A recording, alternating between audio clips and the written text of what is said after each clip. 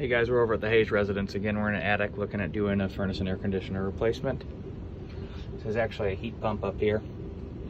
We'll put our new air handler in the existing location. We'll do a new return box there on the side of it.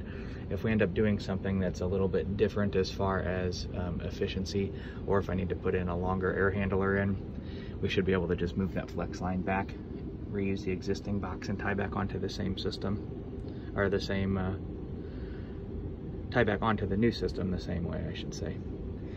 Drain lines right there, they're vinyl that go into PVC, and they just run across the floor. You can already see there's a safety cup here inside of the pan. We'll just bring a new pan in here for the installation.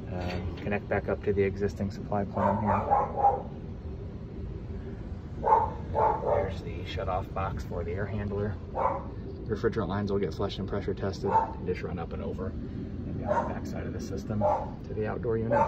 You can see it's a fairly straightforward install.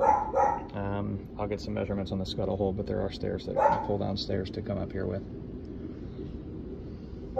That's everything up here. Here's our heat pump outside. We'll put our new heat pump in the existing location. We'll do a new disconnect box and electrical whip.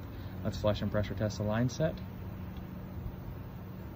We're going to do a new pad. We're going to have to set the pads up kind of like how we did this one. So a new pad down, bring probably 4 to 6 pavers to get everything nice and level. Over here on this side. And that's it.